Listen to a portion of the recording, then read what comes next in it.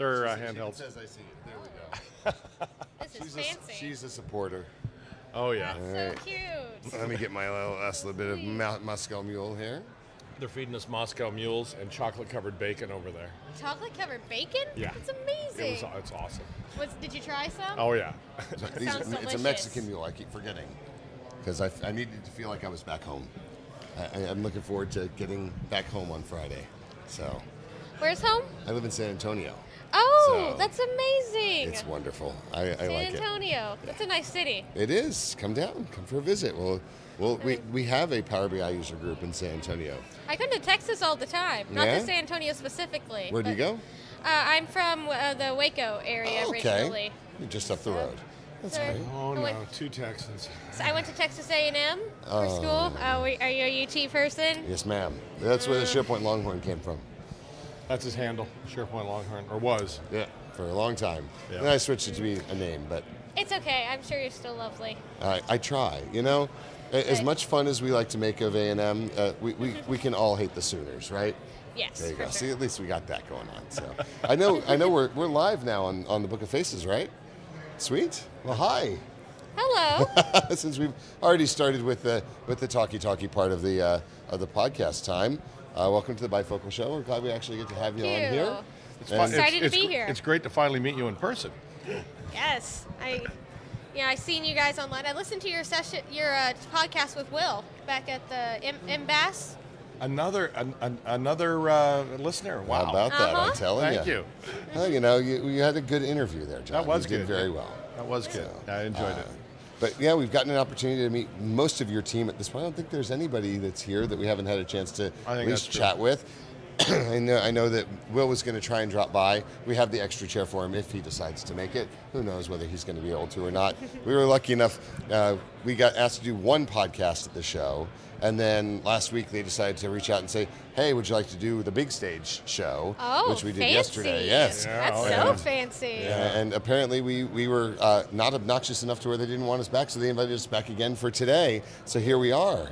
You guys are getting really fancy. I'm telling you. You're famous. Oh, Well, that'll change after this week. Well, it's been a lot of fun. This has been a good show. There's been lots of great Power BI conversations. But since our audience hasn't had a chance to meet you yet, and we have, well, I have. I got to spend a little bit of time with you at the booth, but John didn't get to meet you until recently. Would you mind introducing yourself to our audience? Yeah. My name's Amanda Cofksy. I'm a PM for the Power BI desktop team. My main area of focus on the desktop is reporting and visual related features. So things like the bookmarking feature, visual formatting stuff, report page tooltips, all of those are mine. You know, I'm all about the visuals and the fun. You know, forget the boring modeling and query stuff, all about creating the report and the fun visuals. That's awesome. I've got to get you connected to Maya on our team. So as much as people, I don't know if you've seen the Twitter thing for Ignite that we put together and the layouts for it. As much as I always get credit for it, it's Maya who actually came up with the visual design. So she appreciates it as much as you. So It's fun, and it's also difficult. Everyone always talks about how hard modeling and getting the data in the right shape is, and that's definitely hard. But there's a design element to creating reports, and it's important. If you don't design your report well, people aren't going to be able to get the right information out of it. it's So, critical. It's it impact, is. right? Yeah. That's when people, when it jumps out of the page at you. That's the thing that the decision makers are actually going to see and interact with. So it's important that it looks good and gets you the right information. You only get one chance to make a first impression. Exactly. Now, in addition to all that stuff, you are also the person, I don't know, responsible for, but you take the burden on communicating all of the release document. Well, I don't know if you're writing it all yourself, but you're certainly communicating it all every single month. I mean, there's enough that we pretty much dedicated one podcast a month to cover it off. So. Oh, that's amazing. Yeah, we basically walk through your post and just read it.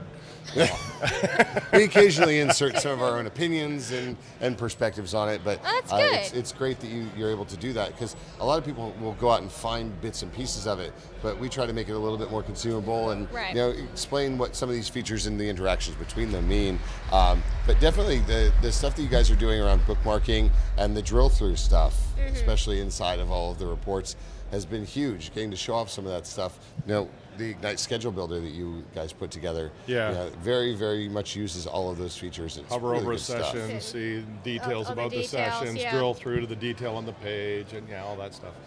Those features are really good in terms of visual design as well, because you don't want to overwhelm the user too much at one time. So you show up a high level at first, and then when they indicate that they're actually interested, either through right-clicking to drill through or hovering over it, that's whenever you choose to disclose the extra information. So it's really useful. If you want some feedback, I love feedback, please. I would love that drill through option to be more discoverable. It's a little hard, it's a right click right now and down through a menu item, and it's not obvious. You have to tell people about it, but yeah. Yeah, we've discussed doing some things like we have our buttons now for bookmarking, and we've discussed also adding the ability to be able to have a button that would do the drill through.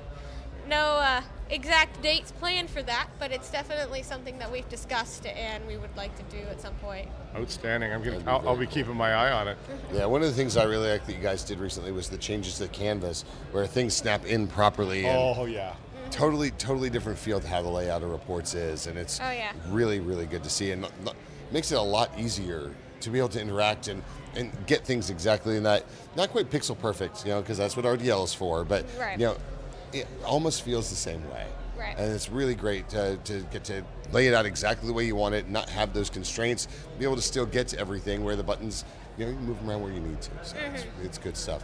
But how did you come to the Power BI team? I'm curious, because we've asked this question of most people that we've been talking with, because this team, you guys are doing such great stuff and have all come together in such a really powerful way. How did you come to the team? I was actually a college hire, so I went, like I mentioned earlier, I went to Texas A&M. A&M has a great career fair. Good college to go to, recommend it, love it. Microsoft recruits from there, and so I was applying to Microsoft as a PM. I went to school as computer science, but I knew I didn't want to program. I didn't actually want to code anything myself, so I decided I wanted to be a PM and explore that route, and so I applied to Microsoft, and this is a little over 5 years ago now, so likely their interview process is different. But I actually kind of just looked into the Power BI team. At the time, they at least didn't let you specify what team you wanted to interview for. Mostly because I think they assume everyone in college is going to just say, I want to work for Xbox. So you didn't get to pick. You could say, oh, I'm kind of interested in, Office or something like that. But they basically just assign you to where you're what team you're interviewing for. And I got assigned to, at the time, reporting services was the team I was going to get assigned to. But by the time I finished college and got in, it had already changed to be, at that time, Power View, and then eventually morphed into the Power BI team. And so I've been on the team I've been at Microsoft for 5 years, a little over, and I've been on the team the whole time since then, and I've jumped around to a bunch of areas of ownership. I own reporting now. At one point I owned admin capabilities in the Power BI service. I did a lot of community stuff at one point. I still do, but that was my main focus for a little while. So I've hopped around, but always within the Power BI space, and I feel like I'm pretty lucky. I love the team. Everyone's amazing. We're pretty big fans of the team as well. Now, you had a session yesterday morning, right? Yes. Unfortunately, we were podcasting exactly at the same time. We were rather disappointed that we weren't able to come over to your session. What type of stuff did you guys talk about in your session yesterday? Well, I think it's okay you didn't come because you would have been bored in it. It was more of an intro session. It was a great session for people who are new to Power BI. You guys are experts. You don't need it anymore. But I co-presented with Will Thompson, who you've, like I said, you've interviewed before. And what we did was we covered from basically start to finish, how to use the Power BI desktop from an introduction standpoint. We demoed basic query editing, modeling, visualization stuff, and we gave a lot of tips and tricks as well for people who are getting started on how to learn and stay up to date, things like that. So if you are new, if anyone's listening and they are new to Power BI Desktop, or they know someone who's just getting started, it's a really good session to go back and watch because we cover a lot of tips and tricks. in there. Cool. We saw some new stuff today in Miguel Lopez's session as well. He was drilling in on Power Query and some of the enhancements Oh yeah, that there's are a lot coming. of good stuff coming there. Yes, in October, right? I think is the next one. Our next release is in October, and I don't know what he demoed specifically, but we have some really big query editor features coming. The column distribution, the preview of that stuff. The profiler stuff. That's it. Yep. The profile. That is outstanding. And also, I mentioned it in the podcast yesterday. I'll mention it again. That it was nice of you to give Adam permission to announce what will be my favorite feature. Okay, right behind aggregations. But my other favorite feature for the year, certainly my favorite UI feature, which will be the ability to copy and paste visuals from between Power BI desktop files. Yep, yes. Yep. That's coming in the next couple of months, very soon. Yes, yeah. Not October, but very soon. I think Adam said November yesterday. That's where we're aiming at. No. I don't think anything. Facebook had heard that one yet because we weren't actually streaming live yesterday when he said it. Yeah. It's in the recording that'll go up on YouTube. But that's true. So that's exciting stuff. Oh, yeah. That is something that on a very regular basis I am trying to do things between different reports, and that will make it much easier for me personally after I've built something out, just to be able to do that copy paste. Now I'm curious, is it individual visual by visual, or are you going to be able to do a report page by page? What do you think? The first release is going to focus on visuals. You'll be able to do more than just one visual, so if you control-click something, you copy of them. But we're not going to have, at least with the first release, the ability to copy the whole page. Power BI, we like to get your feedback, and when we incrementally improve things, that's generally how we ship. So that we could always add in the ability to do pages as well if there's enough interest. But the first thing is visuals. And that feature is kind of part of a broader initiative of us. We're focusing a lot on enterprises now. You can tell that from like the aggregations feature, incremental refresh, and this feature is very different than aggregations, but it targets the same type of people who their livelihoods is building BI reports for their big corporations, and at that point, you kind of need to operationalize and make your life easy to be able to do that, and so. This is one of those features. It helps with scale. I mean, it is really an enterprise thing. I know I mentioned Maya before. Something else she's taken to doing in our core product stuff is there's a hidden page in all of our reports for page template. And just for consistency, you can copy and you basically create a new page. You start with that template, and so you get our look and feel and all of that stuff inherited right away. So, yeah, for what it's worth, that might be something to look at adding to the core product. But we figured it out already. So. That's a great idea to add a hidden page. Yeah. I thought it was. One. Yeah, that's awesome. I love that. I'm going to start recommending that. Yeah, there you go. There's a tip for all of those who are listening, and I can't take credit for it. So, and you mentioned the feedback, and we try to make sure that people understand the feedback loop that you guys do. Ideas.powerbi.com is the main avenue, but we heard this week that you all read all of the comments on the blog post as well. Oh yeah. I didn't get to do it this month for October because I was on vacation. We're in Orlando. I went to Disney. But nice. Generally, every single month, I will read every single comment, and not just me, but all the other PMs. We read every comment. We try to reply to all the questions. We get nagged by people if we don't do it.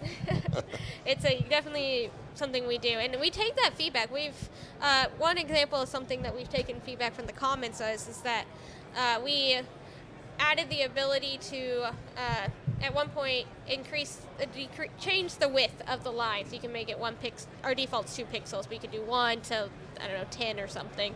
And there was someone who commented, "How come not 0?" And I was like, "Oh, that's really easy."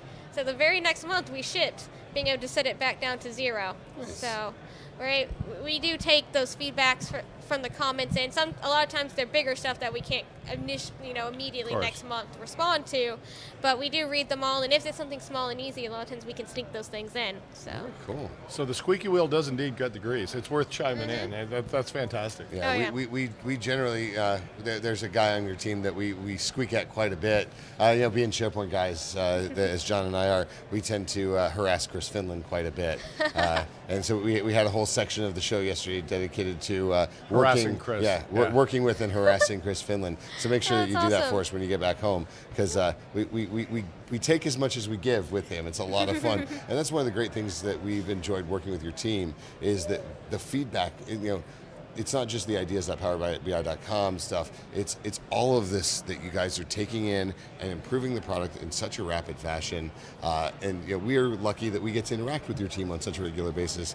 But not everybody does, and that's part of why we get to do this podcast and spend our time doing this, is trying to make sure people hear and understand. So I'm curious from your perspective. We've asked, again, a couple of different folks this question. Looking out the next 3 months, what do you have that's exciting you that you guys are working on? Obviously, the copy-paste between desktop files is one, which John is giddy over. What else has you excited that you guys have planned at this point? Right. Not necessarily timelines. We don't need timelines, but just what has you excited? What's of interest to you? Well, my focus being on reporting, a lot of the things that are exciting to me fall into that space. The copy and pasting, of course, is one. We are also actively working on things like making our matrix more usable and more similar to, say, a pivot table in Excel, which people a lot of times come from that world. So we're working on adding in, the little plus and minuses that everyone loves in the pivot table. That's a big one. Yeah, we're working on that. That was another idea that came from user voice as well. It's front page. Same with the copy and pasting, front page of user voice, and we're working on those. We're also working a lot on usability things in terms of creating reports. So something that we're planning on adding is also coming from the Office world is if you use PowerPoint, you have those little red lines that guide you to align things together. We are working on that as well. So we will be shipping nice little red snapping lines to align your reports. Wow. That's really nice. Yeah, so it's a lot about usability, and again, that goes back to the enterprise thing, which is our main focus, is whenever you're building out reports for enterprise, you're doing a lot of them, and it's got to be quick and easy to do. And so those are some examples. When you talk about the enterprise being your main focus, man, that's, to me, those are the little things that are for every person, not just for the enterprise. It's awesome that you guys are focused and thinking about the enterprise, but that trickles down to every small, individual contributor, regardless of size, that they get to have that. That's fantastic. And I made a little bit of fun several episodes ago when John told me that you guys were focused on trying to become more like PowerPoint in nature. Right. I was like, oh, please, that scared me a little bit, but hearing more and more about it, and I'm Why would that scare you? Well, because you ever heard the term death by PowerPoint? I never want to hear the term death by Power BI. Like the difference being that ideas get talked about in the abstract in PowerPoint, and they get talked about in detail and in fact in Power BI. Right. So for me, you're getting to the root and to the facts in data in Power BI, but taking those design elements, taking that usability, which is fantastic. When John first told me that, I was like, oh no, they're going to do animations in Power BI. And I'm going to get get in requests trouble. for that, right? I know. I'm going to get in trouble because I'm going to use it all the time. The bubble and chart my is a boss gonna get fantastic mad. animation. Yeah. We get a request for animation, especially once we ship bookmarking. One of the first questions we got were, can we animate between the different bookmarks? Oh yeah. So we definitely get requests for animations, but I think you brushed upon the what we mean by making it like PowerPoint. It's all about that usability aspect of it and how easy it is and quick it is to create things. We're not trying to turn Power BI into some pretty stuff you show real quickly in meetings before real discussions happen. The Power BI is all about the data, and that's always going to be the meat of what we are.